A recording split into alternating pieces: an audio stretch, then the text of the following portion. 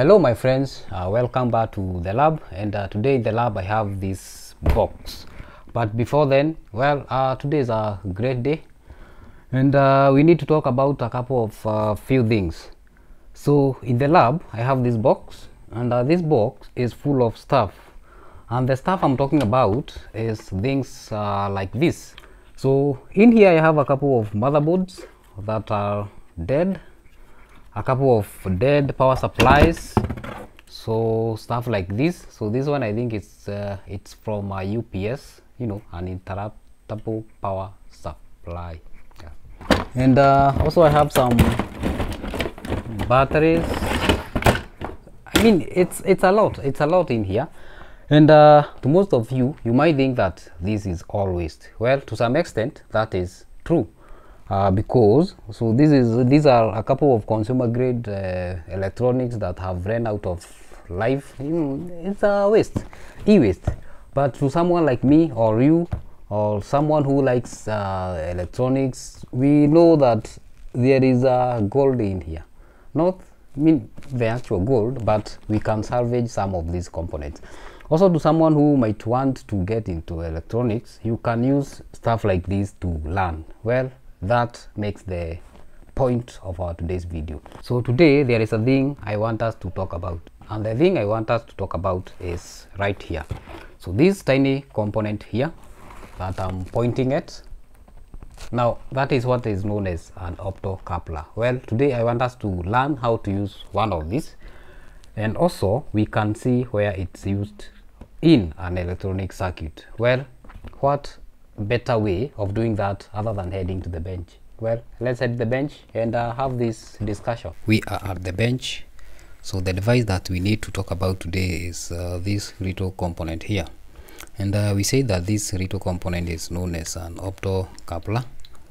So I have one here that I knocked off from one of these circuit boards. So just you can tell the use of a component just by its name. So this name, the name for this device is optocoupler, and you can also refer it as a photo isolator or photocoupler. So from the name coupler, so this means that you are trying to bring two entities together, and by the name opto, that means you are using light to do so. So with this device there is an aspect of light involved. In electronics, sometimes you might have two circuits that need to work in harmony with each other, and at the same time you need to maintain a physical separation between these two circuits. Maybe because of high voltages, you want to separate the high voltages from low voltage circuits. That one is for safety purposes. And also noise. You don't want noise to be transferred from one circuit to the other. That's when you use something like this. So this one is used to isolate circuits. By definition, this is an electronic component that is used to transfer electrical signals from between two isolated circuits. So by doing so, you are going to be preventing high voltages or noise from crossing over to the receiving circuit. So now in cases where we are using AC signals, we can use a transformer to separate two, or rather to isolate two circuits. So you can have a transformer like this, and you have two windings. So you have the primary winding and you have a secondary winding there. So these two windings are isolated by way of magnetic induction, and this side will be connected to our circuit A there, and this side will be our circuit B. So whatever happens in circuit A will be detected on the other side of the circuit. So this one will be used for AC signals.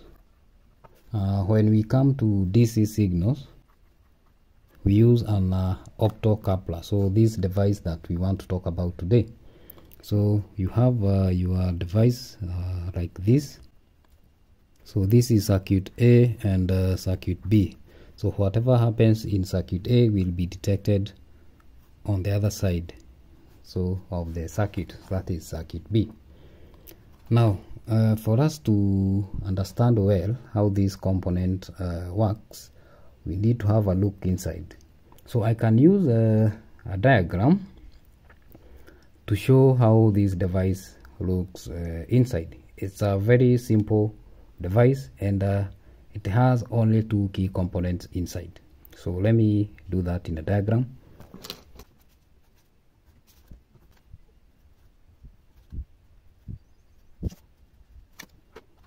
On this side where we have circuit A, we are going to have we have an LED inside, and on the other side we have a photo transistor.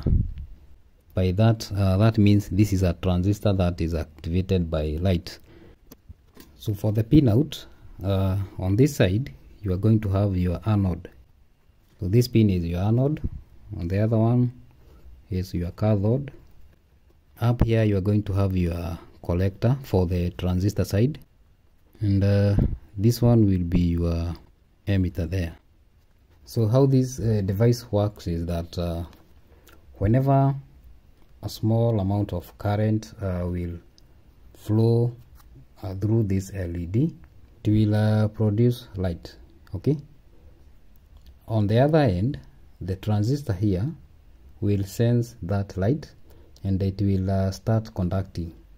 So therefore, in that way we have transferred that signal to the other end, maintaining a physical isolation there. So there is no physical connection between these 2 points. Even if we measure continuity between these 2 points, either point anode and collector, cathode and emitter, cathode, collector, anode, emitter, there will be no continuity there.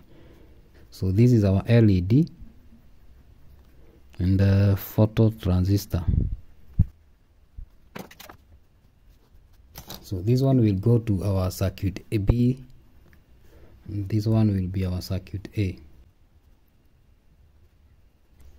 So whenever we do this kind of an isolation, whether we have a transformer or a optocoupler, so these 2 circuits are said to be galvanically isolated. We don't have a physical connection, but at the same time we allow transfer of signals between these two circuits. Now let's look at an application circuit, how we can apply this in a real life situation.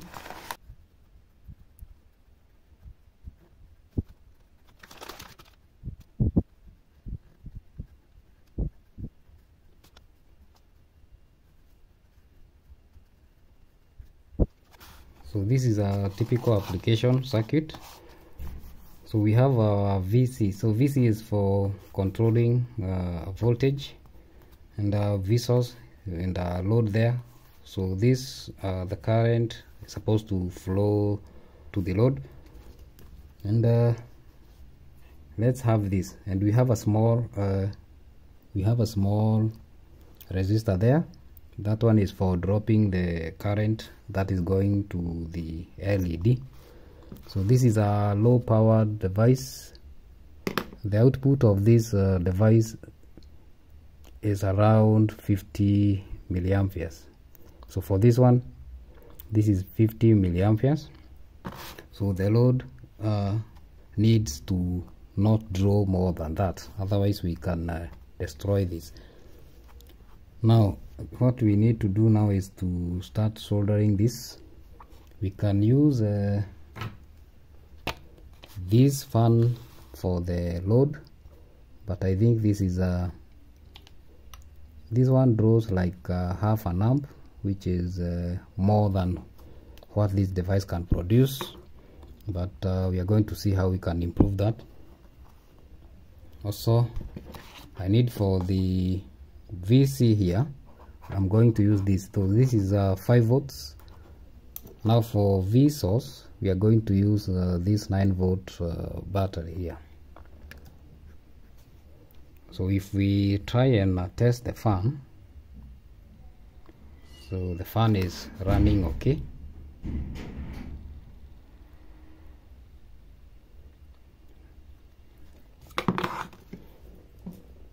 Now it's time to start soldering. Now before we go ahead and do this circuit, there is you need to know the pinout of this device. So there is a small indentation here, this dot right here.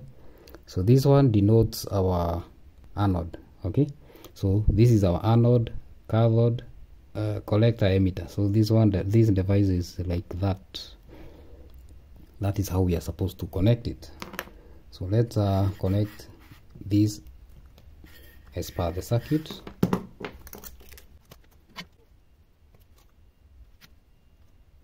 I need a small resistor at the base, I mean at the anode. Then the negative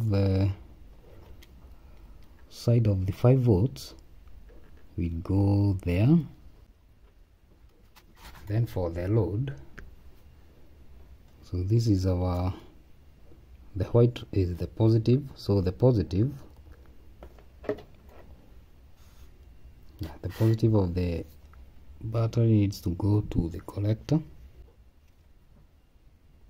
and then this will go there. Then the negative goes to the battery there. So when we activate this device, okay, we need the 5 volts. So when we activate the optocoupler, the fan is supposed to start moving, but you can see it can't even start, but we are seeing some action there and some noise. If we jump start it, and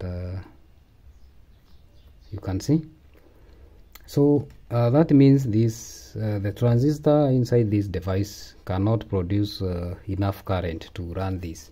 So what we can do, we can tweak this circuit a little bit, and we can add a transistor here so that we can provide enough current. So we can add a transistor here. So the emitter will go to the base of that transistor, and then the two collectors will go together there. So that is how we are going to do it. So I have a transistor here. So this is a NPN, yeah, NPN transistor. Also the transistor inside this device is an NPN. You can see the direction of this arrow, the emitter side, pointing away from the base. So we reconfigure this circuit. We add the, so this is the base, collector, emitter. So the base of the optocoupler will go, I mean the emitter of the optocoupler will go to the base of the transistor. The collectors, we are going to connect them together.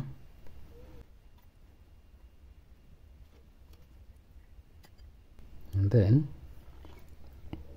from the fan, now the emitter of the bigger transistor.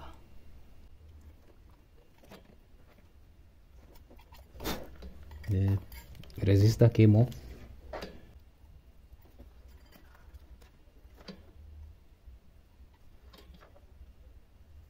Now if we activate the optocoupler, the fan should start rotating very fast with no hesitation. So this is how you use an optocoupler. Now we see these applications in power supplies for something like this. See, we have two there, we have another one here, and so this is the feedback loop of this power supply. So the power supply needs to monitor what is happening at the output, so that it can regulate the switching the device of this power supply, and in that way it can control the output voltage, or rather the output power. In doing so, we need a separation between these two sides.